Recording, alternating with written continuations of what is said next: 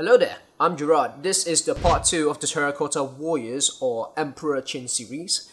If you haven't watched the first video, it is linked up here. Go check it out. If not, let's get into it.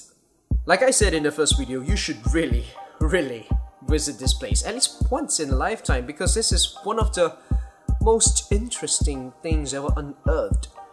Well, throughout the course of human history. There are people who know about it, there are people who don't know about it, there are people who know half about it, and there are people like me who always thought that the Terracotta Warriors were made out of real humans. Freaking movies, damn it. The Terracotta Warriors were hand-picked elite warriors to guard the Emperor's tomb. Disclaimer: no real humans were harmed during the makings of these Terracotta Warriors. In a sense, that, well, they were not made out of humans. But in fact, humans were harmed in the making of Terracotta Warriors. Everybody back then who knew about the Terracotta Warriors and the tomb were killed after everything was finished. That is to ensure that the secret stays a secret. Initially, the Emperor actually planned to bury all 8,000 Terracotta Warriors with him, alive! Imagine the horrors of being buried alive. But then, luckily for them, they managed to convince the Emperor, well, if you kill us, if you bury all of us in there with you, then there will be no one on this side of the world when you die to, well, protect or guard your tomb. No? Let's say you spare our lives and we guard your tomb from here. And then you can make, like, clay warriors, so to guard you on the other side of the world. Sounds like a deal? Cool. The Terracotta army of the Qin dynasty is the most famous one throughout the course of Chinese history. There are other Terracotta warriors for other dynasties. For example, these are from the Han dynasty. It is so small. I do have to mention that the Qin dynasty is the only dynasty where the emperor asked to make life-size Terracotta warriors. The other thing that you're gonna notice is that all of them faced east. That is because back then the Qin state is located on the very west side of China. Everybody else is on the east, so all his enemies were from the east. So all the Terracotta warrior army, all of them, each and every one of them, the formation will be facing east.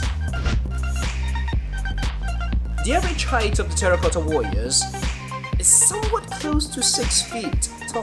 They weigh around 150 kilograms to 300 kilograms, and the tallest one of them is, well, 2 meters tall, 202 centimeters to be exact. And I thought people back then were malnutritioned and they'll be shorter or something. Terracotta warriors originally had colors. Yes, they originally had colors. They were bright and colorful. Every single warrior actually have different armor plates, they have different colored clothing. It was supposed to be beautiful.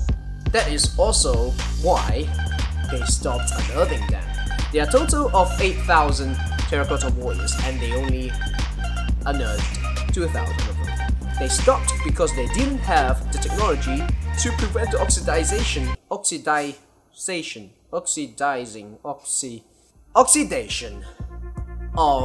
the Terracotta warriors. Upon unearthing the Terracotta warriors, in something less than 20 seconds they lose all their colors.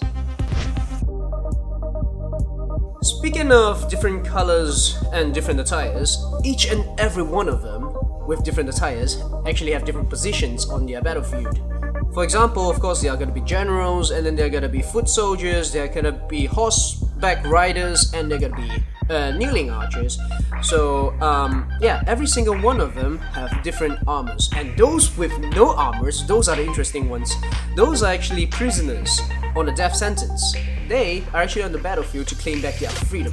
They just need to kill one enemy, and then they're free. I do find it funny that, well, if it's really a battlefield, I understand if you like place the prisoners on the front line and then you can just let them charge themselves to their death and all that, but this is the Terracotta warriors. That means that you actually handpicked prisoners and then make a clay double of them and bury them with you. Anyway, I hope you find this video very helpful. If not very helpful, little helpful. And if you do, the like button's down there, you know what to do.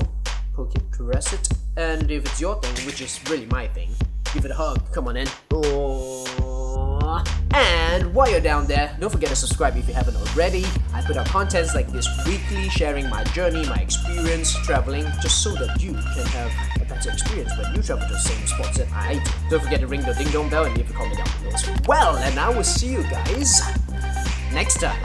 Ciao.